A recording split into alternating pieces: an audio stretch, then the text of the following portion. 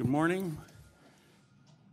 I'd like to call this Public Works Procurement and Contracting Committee to order. Today's Wednesday, July 6th. Roll call, please. Calling the roll, Mr. Germana. Here. Mr. Miller. Here. Ms. Conwell. Here. Mr. Greenspan. Here. Ms. Simon. Ms. Simon is absent. There is a quorum. Okay, I want to apologize for being a few minutes late. Got caught in traffic.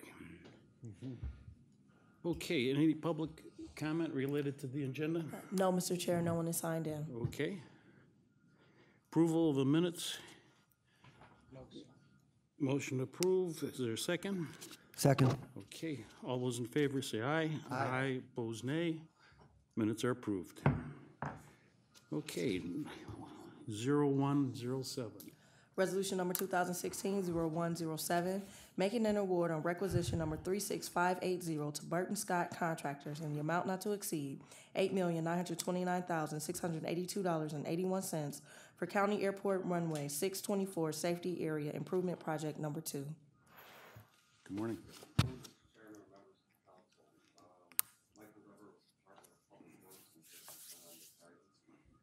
Sorry, I got it. Michael Dever with the Department of Public Works. This is the second phase of a four-phase project for the county airport. The bids were opened on March 31st. 11 proposals were pulled. 2 were submitted for review. This project includes the rehabilitation of full-depth reconstruction of the existing runway at our county airport.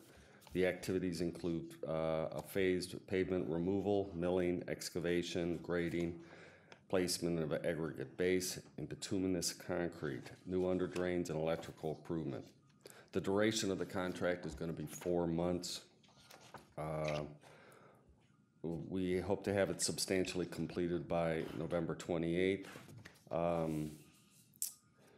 The bidder for this was the Burton Scott paving contractor, who has done numerous projects for us throughout the county here. And I'm here to answer any questions. Okay, we've heard this before. Okay, we'll start with just a question on the funding source. I see rounded to $9 million. Roughly 90% is, well, we're going to upfront the money and then get reimbursed 90% from the FAA. So our true net out of pocket is 10%. It's 10%, and actually the FAA, or the ODOT FAA, has now agreed to pay for half of our 10%. So now it's down to 5%. Actually, is the county's responsibility. The money going to get reimbursed. That's correct. We're waiting. FAA, as soon as this process, the grant is supposed to come in fairly soon here, and we have 12 days to turn it around to then for the grant to be awarded to us for all the signatures and whatnot. So we're hoping that we can get a second reading suspension approval of this item for the meeting next week. Okay, thank you. Mr. Miller. Mr. Chairman, Director, how did the bid price compare to the engineer's estimate? I'm sorry, I don't. One second.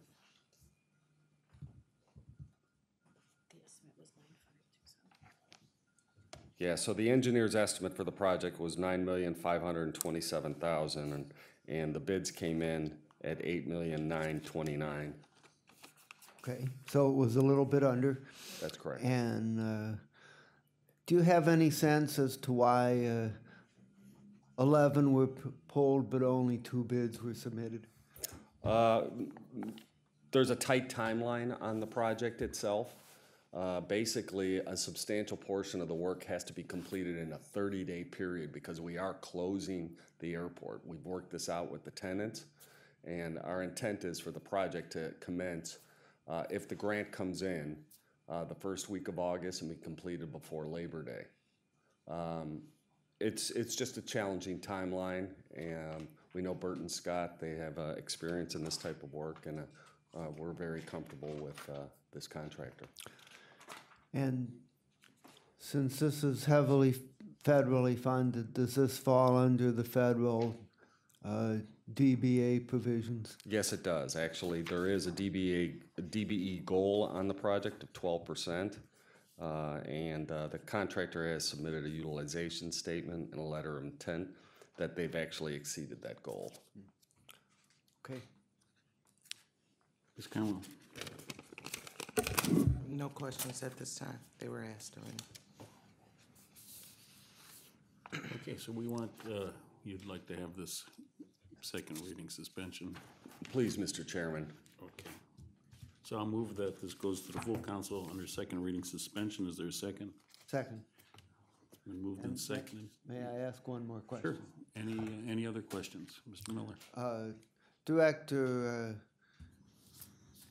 so this item was provided for in the capital plan, is that correct? Yes, it is. And with it coming in under budget, plus the fact that the federal government's doing 95% instead of 90%, does this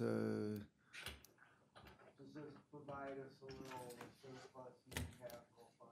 Well, since it did come in under, there would be a surplus, but at the same time, we do not want to move that surplus until the project is completed, just in case there could be some unforeseen conditions that may arise, but we don't anticipate that. Understood, but it potentially provides us the potential to have something to work with in case something else goes over, or we need to do another project or something. Yes, that's correct. Okay, thank you. Okay, any final questions? Okay, all those in favor of the motion, say aye. Aye. Opposed, nay. Motion carries. Thank you. 107, second reading suspension. 119. Resolution number 2016-0119, declaring that public convenience and welfare requires slab replacement for Fitch Road Culvert 02.23 over Root Ditch in the city of North Olmsted. Total estimated project cost $250,000. Good morning. Good morning. Dave Marquardt from the Department of Public Works. This project is the Fitch Road Culvert 2.23 over Root Ditch in the city of North Olmsted. The scope of the work for the replacement, the load rating analysis that was done on the culvert revealed that the top slab of the culvert was not capable of supporting legal highway loads as it exists. The remainder of the structure is in fair condition, so the project anticipates replacing the top slab of the culvert to achieve the allowable highway loadings. The project itself is located in Council District 1. The estimated cost for the replacement of the top slab is $250,000, which includes $50,000 for design. The construction is anticipated for 2017. The project is funded with our county local culvert program for 2017, and the funding for the project will be 60% county road and bridge funds and 40% North Olmsted for the design portion of the project. It will be 80% county road and bridge funds and 20% North Olmsted for the construction.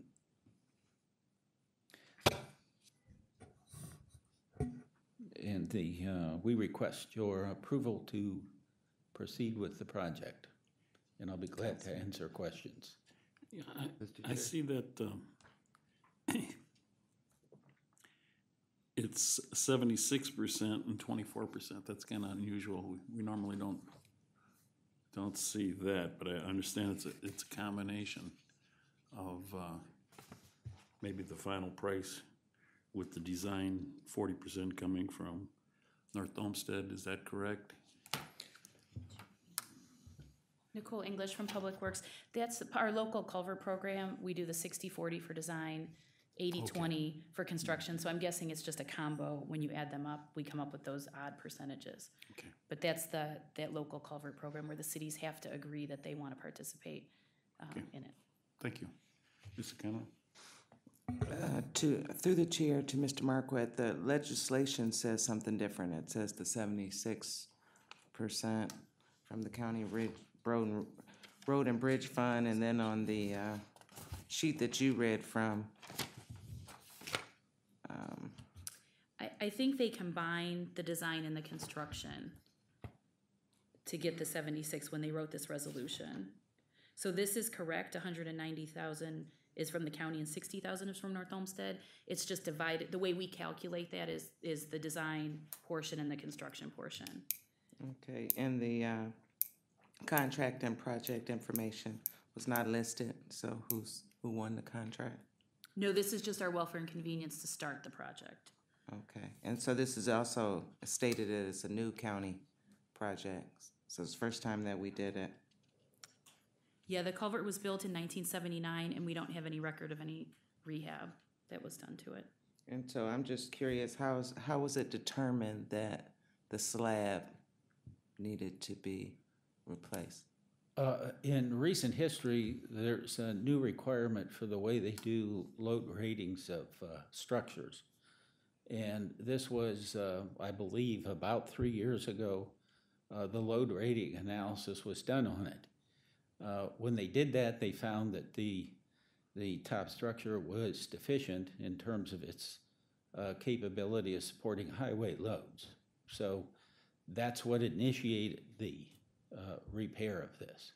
Or So replacement. when you say they found, meaning the county, Public Yes. Works going around on their annual assessments? Yes, it's one of the structures that we do annual inspections of. All right, thank you. Okay. Mr. Greenspan or Mr. Miller? Mr. Miller? Mr. Chairman, my question is, since this project is for not more than 250,000, is this one where we're gonna allow contractors to apply for a waiver on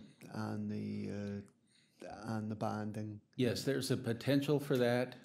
We will review it for seeing if it fits that process. We haven't determined it yet, but we will look at it for that. Okay.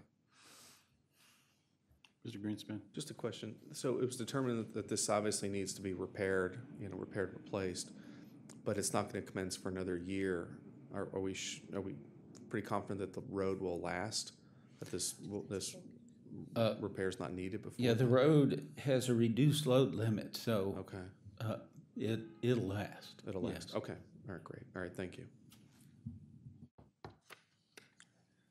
Okay, so then, since it's not going to be starting until 2017, we could go 3 readings, I assume. Yes. Okay. Okay, any further questions? Just one.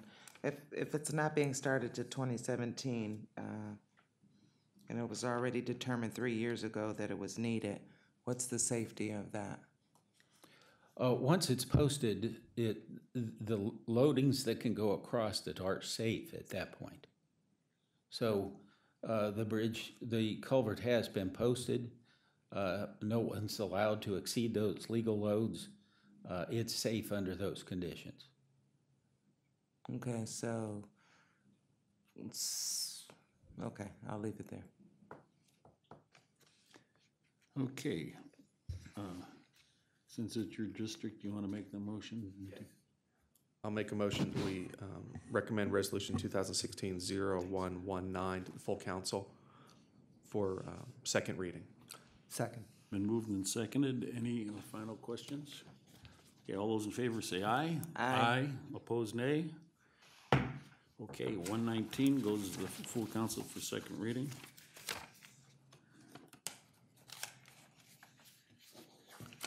Resolution number 2016-0120, making an award on requisition number 36701 to Carvo Companies in the amount not to exceed $1,211,143.20 for 2016 Operations Resurfacing Program Group 2, located in various municipalities.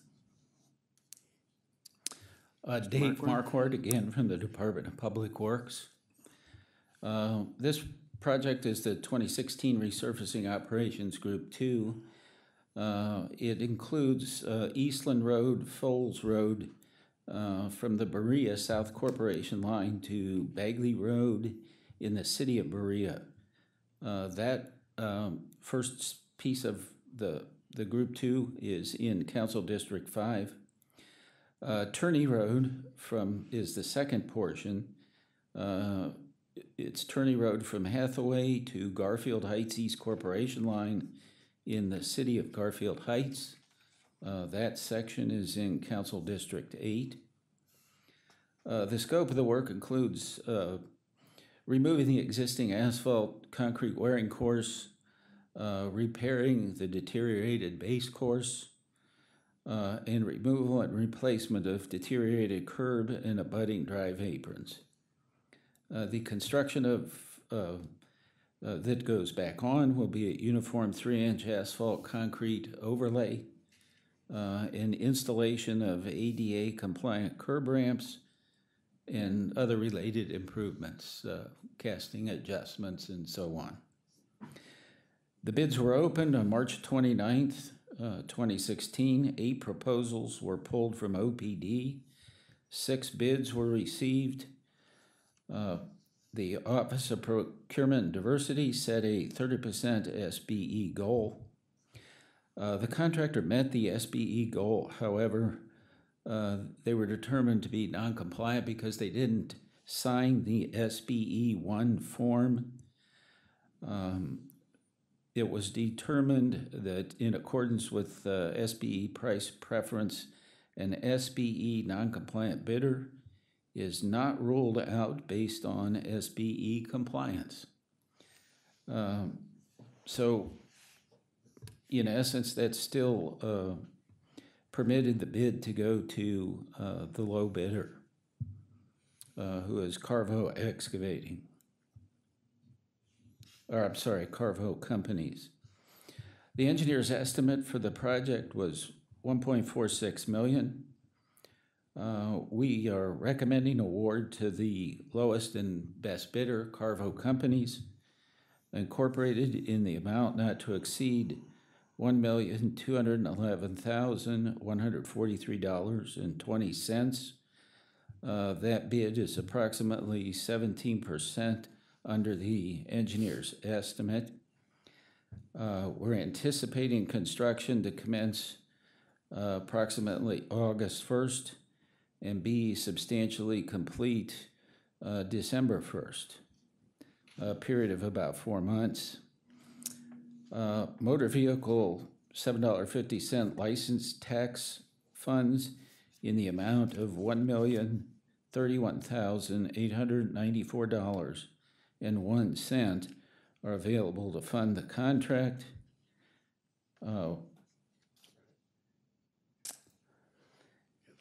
The funding, the Turney Road section has 63% funding with Cuyahoga County, funding from the 750 Vehicle License Tax Fund, and 37% is funded from Issue 1, Ohio Public Works Commission.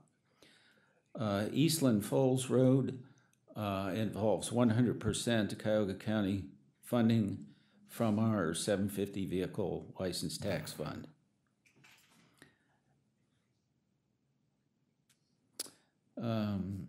And we would like to request approval on second reading suspension of rules.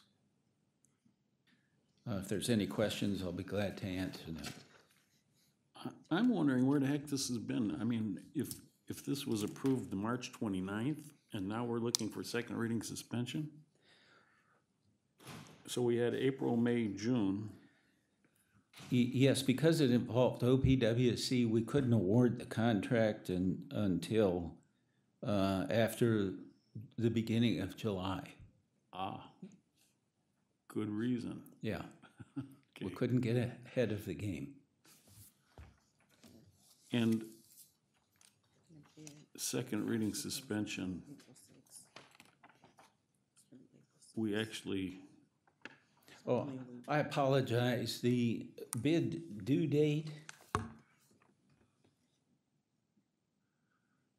was April 5th.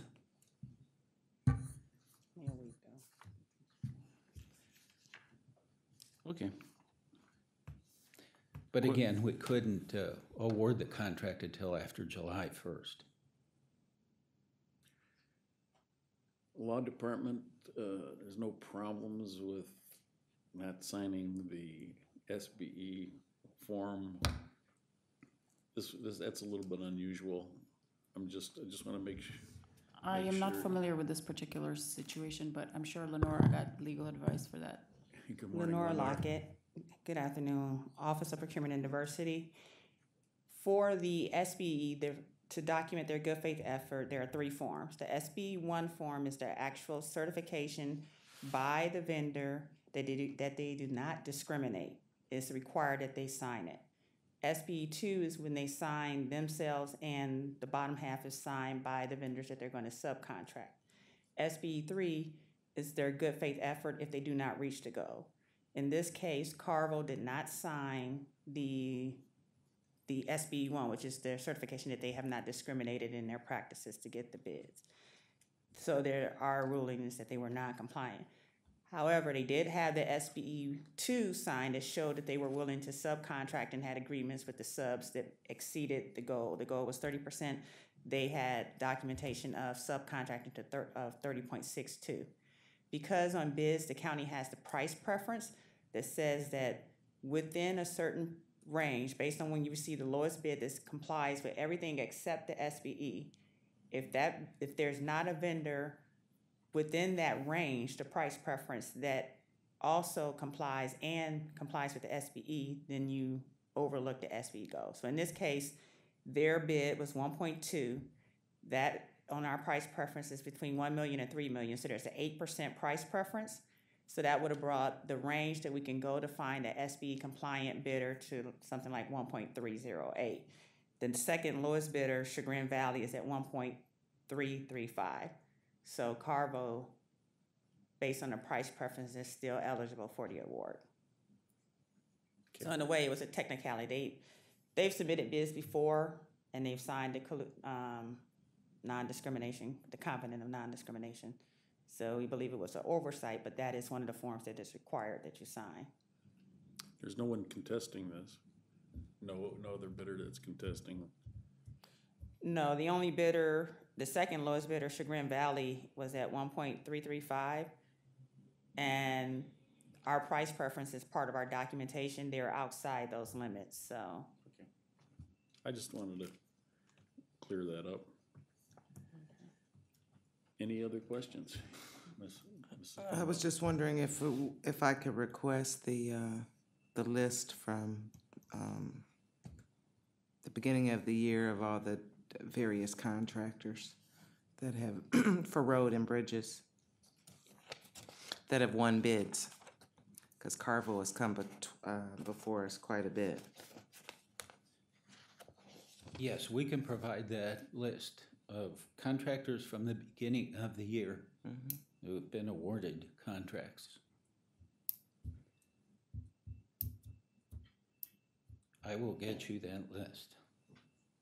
Okay, any other questions? Mr. Miller? Just an observation. I think we were fortunate if the second bidder had come in at 1,308,000, we would have had to pay an additional $97,000 based on a technicality, as they would have fallen within the price preference. And I think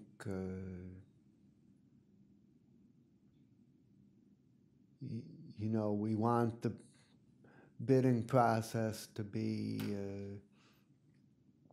legal and airtight and proper as it was, but I think we need to make sure that the bid documents are clear and easy to follow, so that we don't have technical errors which result in us not being able to take advantage of the lowest and best bid. So I express a little bit of concern about that. But in this case, we came out well because, as you say, they signed the documents for the 30.6. We have a bidder that is essentially SBE compliant, although from a technical standpoint they're not. So we kind of get the best of both worlds. Thank you. Okay, I'll make a motion that this goes to the full council under second reading suspension. Is there a second? One more question. Okay, it's been moved and seconded. Further questions, Mrs. Conwell? Just wondering, how does it stand now? So since they didn't do the form, we won on the price preference, and they stated on Form 2 that they would be willing to subcontract. Do we know that they have the full intention to subcontract? Their bid stands as submitted. In their bid, they submitted that they were subcontracting to these vendors. All right, thank you. Okay, it's been moved and seconded. Just want to explain that Mr. Greenspan had another meeting, and we still have a quorum, so he is excused. It's been moved and seconded for second reading suspension. All those in favor say aye. Aye. Opposed, nay. Motion carries. So that's 120, goes to the full council. Recommendation, second reading suspension. Any other public comment unrelated to the agenda? No, Mr. Chair, no one has signed in. Okay, go ahead, Mr. Miller, question? You might be dealing with the same thing, so let's. Okay. Because of the Republican National Committee convention, I said at the last council meeting that we may have a Public Works meeting on the 13th, but it's been recommended that we move that to the 14th, and I just wanted to see if we move the meeting to the 14th, if there'd be any problems of getting a quorum. What time? 10 o'clock on the 14th.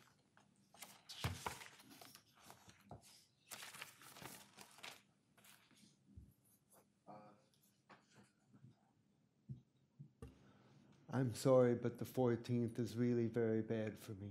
I have a big deal with the Arizona Alliance that Executive Budish is supposed to be part of with me, and that's not a good scheduling for me. I'm okay. Okay, well, we'll check with Ms. Simon and Mr. Greenspan to see. I know Gene was really pushing for us to have it on the 14th, so everything could be ready instead of the morning after the council meeting. So we'll check, and it'll be announced. Do you want to, just to make a suggestion, Mr. Chair, while I'll be in a meeting, but that Tuesday, I'm not having a committee. I don't know if that would be bad for me on that Tuesday because I put another meeting, but maybe. No, that Tuesday's before the meeting. The meeting is on Tuesday. Okay, so you have to. So be we were gonna after have it the next morning, and then it was suggested we go to the 14th. Okay. Mr. Chair, I'm I'm not aware of any other meeting scheduled that day, and if we could have it in the early afternoon instead of 10 o'clock in the morning, Thursday would work for me. Excuse me, Mr. Chair, I know that finance may be meeting that Thursday as well, after your meeting, if you chose to meet on Thursday, the 14th. What time is their meeting? They're thinking of 1 o'clock right now. Okay. But I'm good. Only need another person. Okay. We'll see, and we'll see if we have a quorum. Okay. For the 10 o'clock. And then I'm going to be out of state for that following week. So, Mr. Miller, if something comes up, you will be able to call a meeting. Okay? I will take care of it. Okay, thank you for your attention. And that concludes our agenda. So this meeting stands adjourned.